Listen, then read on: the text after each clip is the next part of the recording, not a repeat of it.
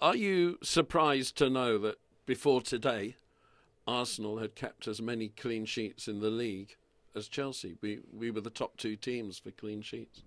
No, I didn't know, but yeah, now we are the first in this section, so it's good for us. No, we played well and we wanted to score goals. That was good from us. We wanted really the goals, and we did two other goals in the second half. What was important that we win again the second half, and yeah, was great afternoon for the fans. I think in Derby and this important match to win 6-0 is unbelievable, and they can walk around London now and say to the Arsenal fans here, we won 6-0, and this is great for the fans and for us as well.